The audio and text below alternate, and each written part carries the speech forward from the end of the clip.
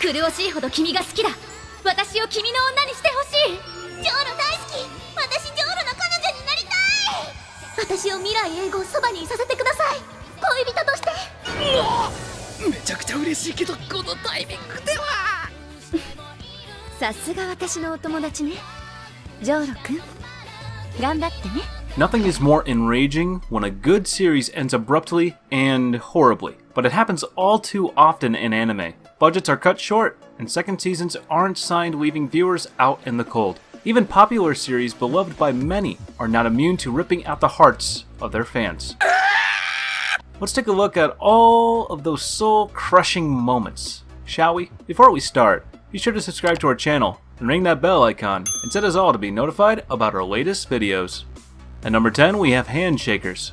Over the course of 12 episodes, Handshakers skates the line between infuriating and fascinating nonsense. Initially, Gohan's original series seemed primed to become one of the industry's quintessential, so bad, it's good creations. However, any positives were long gone by the time the finale aired. For those fortunate enough to have never sat through this train wreck, the Awkward title refers to partners adept at summoning weapons by linking their hands. Known as Handshakers, these teams participate in a battle royale to decide who deserves a meet and greet with God. Along the way, Kaori and Tazuna, the anime's primary shakers, dispatch various opponents, leading to their final battle against Daichi Nagaoka and Kaori's emotionless sister Mayumi. Similar to every other fight in the series, the choreography is sloppy and devoid of any real impact. Despite Kaori's history with Mayumi, the heroes are surprisingly calm throughout this encounter. For the most part, Handshaker's finale is no worse than any other episode in the series. So, why is it on the list? Well, the anime answers none of its own questions. At the end of the core, audiences know basically nothing about the Battle Royale, God, or even the Handshakers. The series merely ends with Kaori and Tazuna preparing to compete against more opponents, bringing little to no closure to their journey. As an extra helping of terribleness, after breaking free of Nagaoka's drug-fueled dominance, Mayumi opts to stay with her captor because every villain must be redeemed, regardless of whether it makes any sense. Furthermore, Kaori is perfectly fine with it.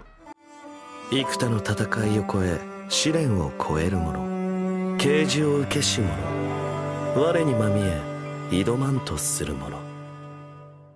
そうはハンドシェイカー、なんてね。At number 9, we have Trinity Blood. After all, the pretty animation of Trinity Blood lies a jumbled, messy story, so it's no surprise that the ending made as much sense as the rest of the anime. The source material is rather hefty, and to fit such a large story and world into only 24 episodes seems like such a daunting task. In the last episode, the series seems to rush through events without exactly explaining what is happening. Father Nightroad is killed within the first 5 minutes, and we see leaders of the Methuselah and the Vatican agreeing to peace. In the next 5 minutes, we see Nightroad bursting from his coffin to fight his brother Cain. During the fight, it cuts to a flashback of Cain and Abel as young boys after a fight. Lilith comes to comfort Abel while a young Seth looks on.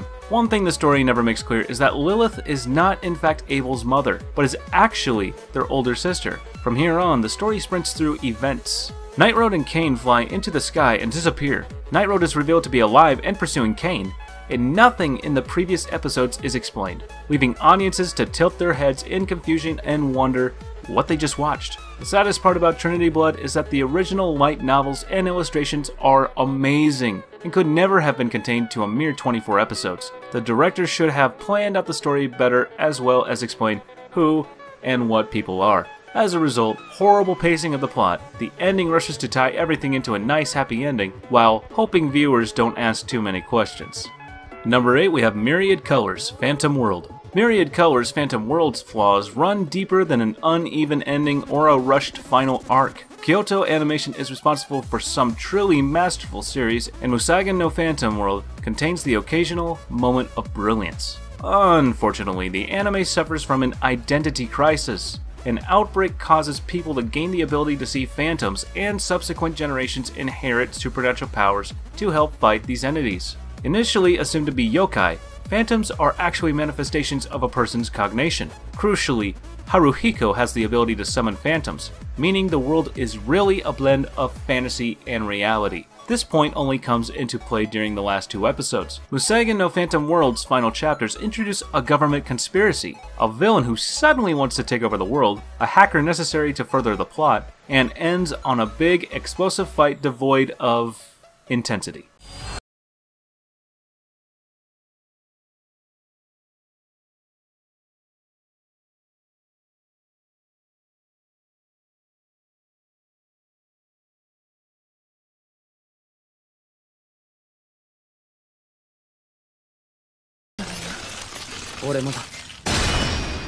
Musagen no Phantom World wastes so much time pretending to be an irreverent comedy that the characters' motivations are barely fleshed out once shit hits the fan. At number 7 we have Comet Lucifer.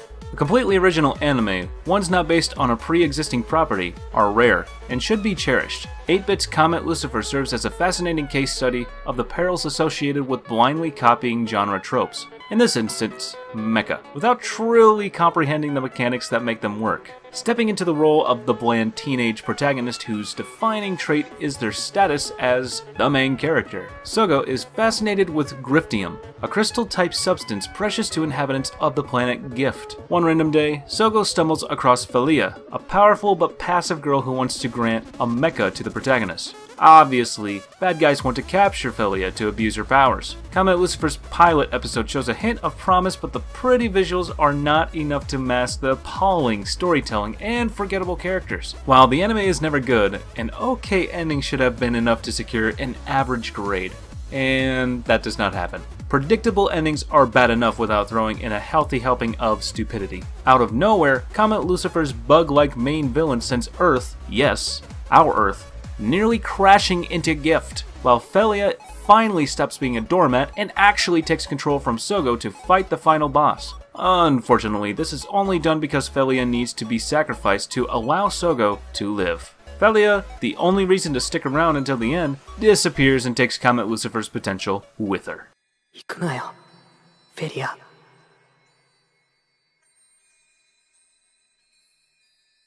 一緒だよ。ずっと相互を見てるよ。大好き、相互。At number 6 we have Akame ga Kill. Following White Fox's anime in real time was a rather captivating experience as a vocal part of the community gradually turning against Akame ga Kill. By the time the 24th episode was broadcast, the rhetoric surrounding the violent action series completed its transition from unlimited optimism to angsty disregard. Part of the revolutionary army seeking to eliminate the Prime Minister, the Night Raid consists of assassins willing to do evil for the greater good. Such a life naturally brings its fair share of death, a fact embraced too wholeheartedly by Akame ga Kill. Rather than focusing on carving a multi-layered political conflict pivoting around different ideologies, Akame ga Kill elects to perform a mass cleaning of its roster. Akame ga Kill uses death to mask the narrative's lack of drive and character development, particularly in the case of the generic male lead Tatsumi and the eponymous Akame. Regardless of the revolution's outcome, nobody wins in the end. Number 5. Erased. In recent years, no other ending diminished an anime's reputation quite as severely as Erased. For the best part of 12 episodes, A1 Pictures' adaptation took viewers on a thrilling adventure laced with mystery, tension, and heartbreak. A detached manga artist with not much going on in his life, Satoru Fujinuma, picks up a neat little ability to leap back in time, which allows the mangaka to prevent a couple of potential tragedies. The protagonist only goes back a few minutes, but one particular incident sends Satoru back 18 years. Long story short, Satoru figures the only way to stop the future tragedy is to prevent the kidnap and murder of one of his classmates, a girl by the name of Kayo Hinazuki. As the main character desperately attempts to figure out the identity of the serial kidnapper, Satoru forms a friendship with the emotionally distant Kayo. A good mystery presents all the necessary clues to the audience, so they could potentially stitch the pieces together for themselves. A great mystery combines these pieces in an unexpected yet logical way. A poor mystery just gives up and blames the butler. Erased went with the last one. Gaku Yashiro, Satoru and Kayo's homeroom teacher, is the most obvious candidate for the serial kidnapper. In other words, he is the last person Erased should have picked. To make matters worse, the ending does a horrible job of explaining Yashiro's motivations, particularly when it comes to his decision to keep Satoru alive for 15 years. And number 4, School Days. School Days' ending is the stuff of genius. Based on an equally insane visual novel, TNK's anime would have been instantly forgotten if it were not for the outrageous and unintentionally hilarious final scene. School Days is a harem centering around Makoto Ito, an infuriating teenager incapable of keeping it in his pants. To be exact, School Days is a deconstruction of the harem genre. In the first episode, the protagonist starts to date the girl of his dreams, Kotonoha Katsura, and then proceeds to cheat on her with Sekai Saionji. Eventually, Sekai becomes pregnant and the two begin to date. Due to allowing his wrong head to do all the thinking, Makoto cheats on Sekai with Kotonoha. These three deserve each other, don't they? Along with being incredibly unlikable, Makoto is also an annoyingly passive character who basically stumbles his way into a love triangle. As the series progresses, Makoto's actions cause Kotonoha and Sekai's mental health to decline, leading to one of the most shocking endings of all time. Sekai stabs Makoto to death and turns his head into a keepsake.